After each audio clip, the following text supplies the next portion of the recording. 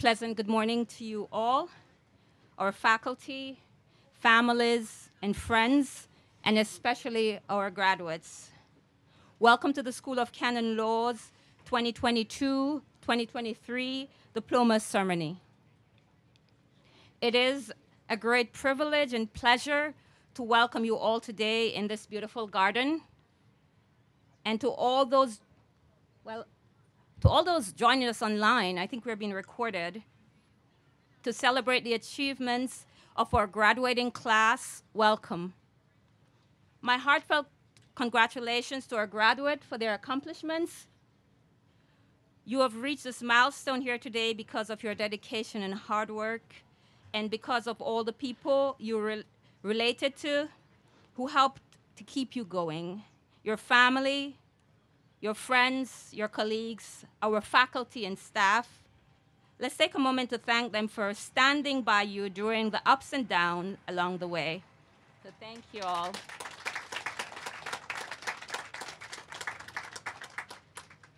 We bless God for prospering your journey.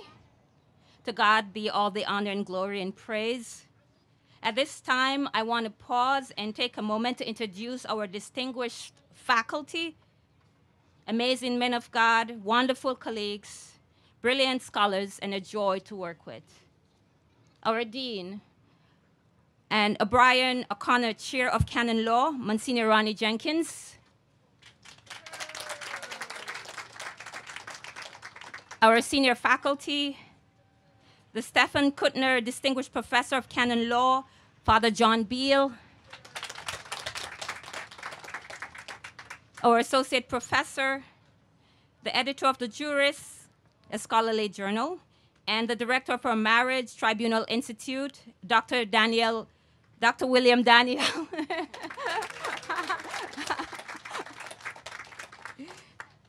Our assistant professor, vice chancellor of the Personal Ordinariates of Our Lady of Walsingham, United Kingdom, Dr. James Bradley.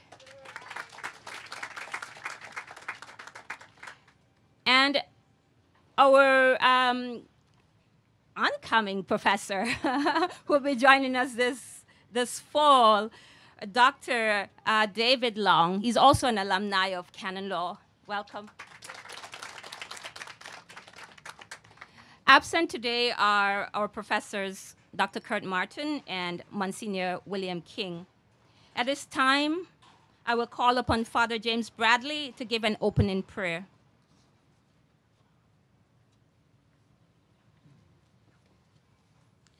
It seems particularly appropriate as one of the three ecclesiastical schools of the university, as our graduates begin their work for the church, to pray for the church.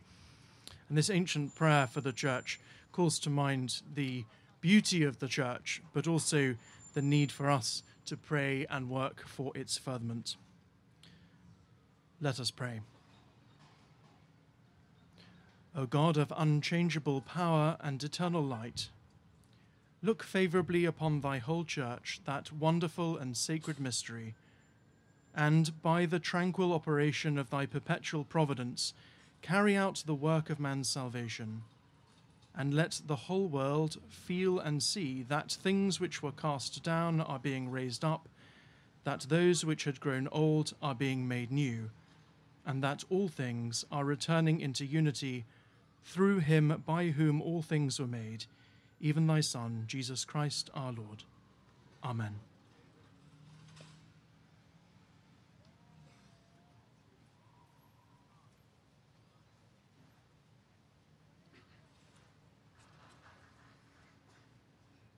Bless God. At this time, the Dean will give an address, and it will be followed by an address by one of our latest graduates, Daniel Whittam, and you may come up immediately following the Dean. Thank you.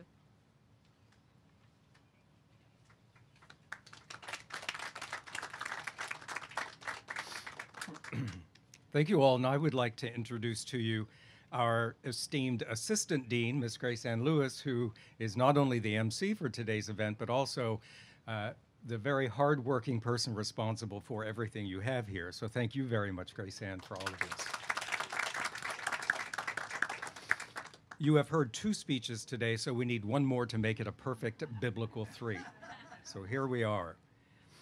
Dear graduates, fellow faculty, esteemed assistant dean, honored guests, and dear friends, it is my great pleasure to welcome you to the 99th commencement ceremony of the School of Canon Law, taking place during the celebration of the 100th anniversary of the establishment of our faculty on April 11th, 1923. Canon law was taught at Catholic University even before a school was established. In December 1890, Mr. Miles P. O'Connor donated funds to establish the first chair of canon law, providing the chairholder with an annual salary of $2,500. With a chair established, the rector of the university, Bishop John Keene, had to find a first professor of canon law. He traveled to Rome in hopes of bringing one back with him. But the rector of the North American College in Rome convinced Bishop Keene that choosing a Roman for the job, quote, would bring into our midst an enemy, a spy, a meddler of most dangerous character. For such, he said, would surely be a man in Rome in that line of study. Well, after a couple of false starts and a bad choice or two, the teaching of canon law eventually got underway at our university. It was not until 1906, however, that the Board of Trustees established a separate department of canon law within the School of Theology. It was only then that canon law degrees were offered as a distinct discipline. Since there was only one professor of canon law, the students took only 5 hours of classes a week.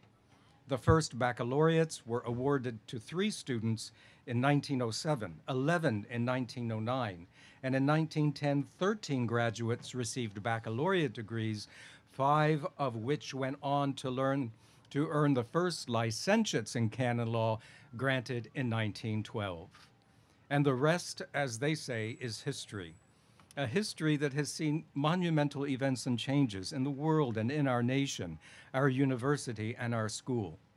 Today we have students from all parts of the world, from wonderfully diverse cultures and backgrounds, lay women and men religious and diocesan priests. The same is the case with the professors serving on our faculty or assisting us with course instruction. Most importantly, our alumni continue to make truly significant contributions to the life and ministry of the Church. Obviously, 100 years is a very short time span in the life of the jus canonicum. We know well that the great medieval canon lawyers were fond of insisting that canon law, at least as embodying divine law, arose first in the Garden of Eden, when Adam and Eve got into a bit of a strife and God intervened to pass judgment. As a medieval canonist, Stephen of Tournai, concludes, the process of litigating, or commonly of pleading, seems to have arisen in paradise. I don't know if anyone having been involved in a lawsuit would agree that that was an issue of paradise. Of course, many more jurists, both Christian and Jewish, agreed that the more likely origin of God's law was the great prophet, lawmaker, and judge Moses. In any event, over these many centuries, the wisest and truest things concerning the law and how best to practice it have never changed. I would like to conclude my remarks with a bit of advice from a canon lawyer who practiced in the 12th century and whose words ring true today as they did 100 years ago at our school's founding and 1,000 years ago when they were first spoken. In the brief preface to his breviary or the first of 5 of the compilations published after Gratian, Bernard of Pavia offers this simple advice to canon lawyers. Sit itaque juris peritus in consilio cautus, in patrocinio fidelis, in juditio justus. One truly skilled in the law should therefore be cautious in counsel, faithful in advocacy, and just in judgment. We canon lawyers are cautious and prudent when giving legal counsel because while the law may often seem clear to us, the situations we apply it to rarely are. Life and lives can be truly complex. One size will never fit all. And so we must grow always in our insight, patience, openness, and eagerness to apply the law to an untold set of facts and circumstances, striving always to bring about the law's supreme good, the salvation of souls. We are not only cautious in counsel, we are also faithful in advocacy. Most people do not look forward to hiring a lawyer. It often means something has gone wrong. There is trouble, contention, accusation, or a host of other difficult moments that our clients desperately want resolved so peace might be theirs again. Faithful advocates know this. They provide not only legal support, but more importantly, they accompany their clients in the way of truth. To be faithful to the law is to be true to it, and so too it is with those we serve. We are witnesses to them of the truth that is the source of all law. If not, then we might assist with removing legal conflict, but not with bringing the peace that comes from knowing it is the truth that has won, and so the blessing of peace is ours again. And finally, and perhaps most importantly, canon lawyers must above all be just in judgment. Judges are the supreme ministers of justice, for there is perhaps no other function that we fulfill closer to the divine than to sit in judgment, to speak with the authority of the church in order to free the innocent, punish the guilty, declare facts that touch directly on the lives of the faithful, and to protect the rights of all. It is this last charge, to protect the rights of all, that through the centuries has remained the most difficult to realize even for judges, but it is the most critical for us as canon lawyers. In 1952, at the University of Tübingen in Germany, a little-known lecture was delivered that I consider to be one of the most significant lectures ever offered at an academic gathering. The lecturer was the celebrated theologian Romano Guardini, and the title of his lecture, which he told his audience in advance was certainly to make them uncomfortable, was one word: responsibility. The powerful thoughts he shared that day were framed by these words: justice exists absolutely for every person as such, or it does not exist at all. This, my fellow canon lawyers, is the sacred charge we have been given, to witness to this truth, that our practice of the law will serve justice from beginning to end, without respect of persons, whether we are giving counsel, advocating for a client, or sitting in judgment, or we will not be practicing the law at all. We are not only priests of justice, to use a phrase of the Emperor Justinian, but we are witnesses to its absolute necessity in a world that yearns constantly for it, and on behalf of a church whose mission is to bring God's justice to that world. For this, I assure you of my prayers, and together with all my colleagues here with us this morning, I offer you sincere congratulations and heartfelt best wishes for much success in your ministry as canon lawyers and servants of God's justice and mercy. Congratulations.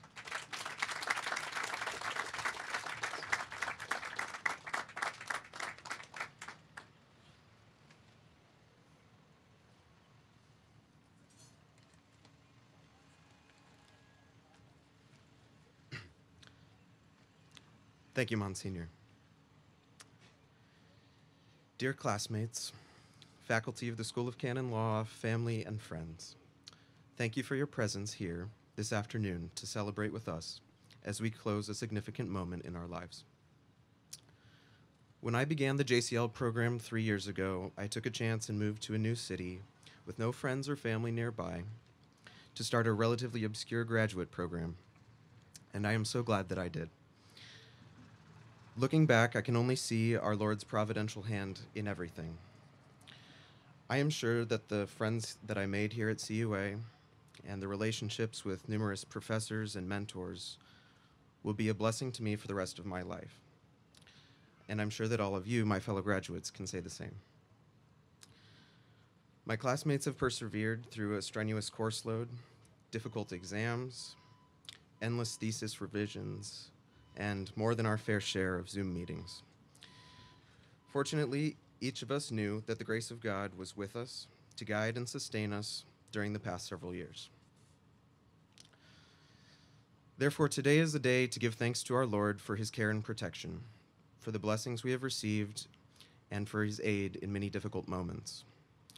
In the words of the itinerary prayers, he has been to us a help when we go forward, a comfort by the way, a shadow from the heat, a covering from the rain and cold, a chariot in weariness, a refuge in trouble, a staff in slippery paths, and a haven in shipwreck.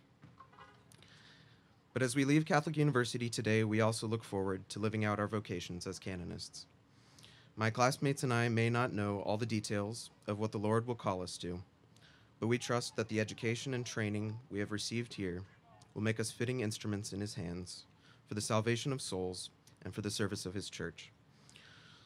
All this we can confidently turn and entrust to his mother, Our Lady, the Blessed Mary, ever Virgin, who is our life and sweetness and hope, now and forever. Thank you all, and to my fellow graduates, congratulations.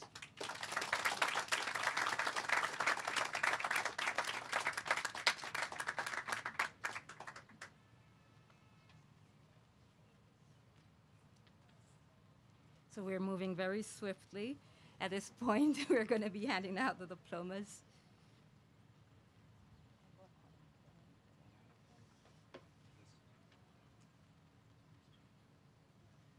Yes, and this year you'll be getting a gift from the school, a beautiful picture artwork of the Caldwell Hall.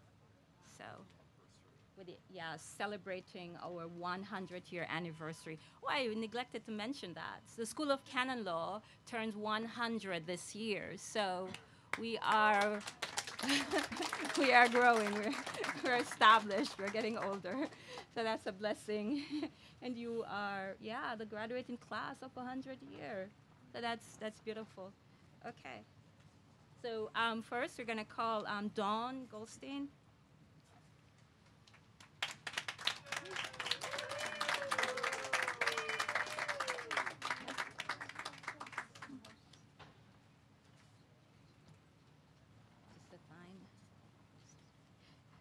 Sister Thine. Sister Thine.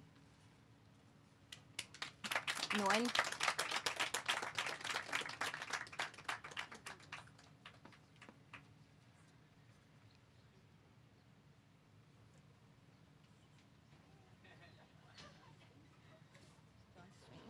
Father John Sweeney.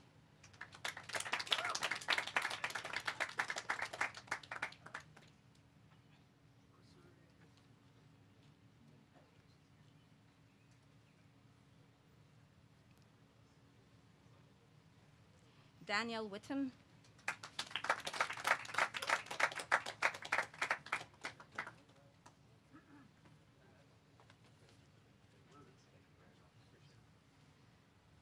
Father John Maxim. And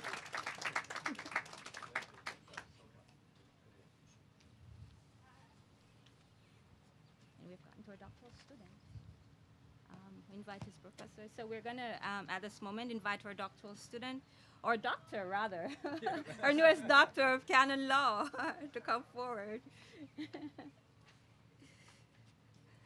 Father Vincent Wu.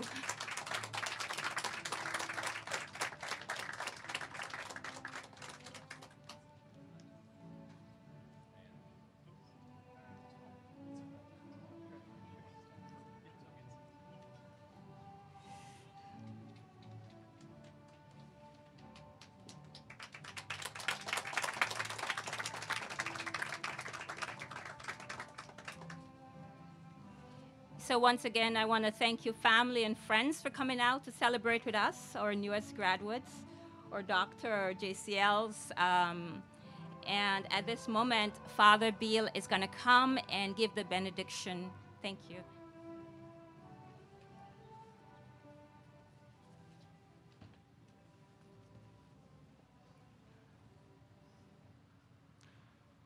Good and gracious God, we thank you for this opportunity to honor these graduates of the School of Canon Law. As they go out to practice the law they have been studying here, may they remember that the law, especially canon law, is not a club to beat others into submission or a magic wand to make difficulties disappear, but a flawed and fragile instrument for promoting the good of souls. May these graduates remember that they do not know everything about the law yet, and that they need to continue their studies. As they move on, keep them humble, give them generous hearts in sharing what they have and what they are with others. We ask this as we ask all things in Jesus' name.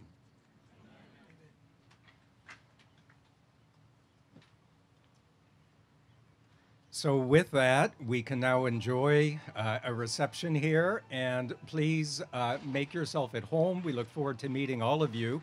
And if you would like any pictures at all with anyone, just let us know. One more all, and it would be very nice. In fact, we should probably get a group picture anyway, just for the record. So enjoy yourselves. Thank you, Grace Ann. Thank you, colleagues. Congratulations, and let's have a nice time now here. Thank you.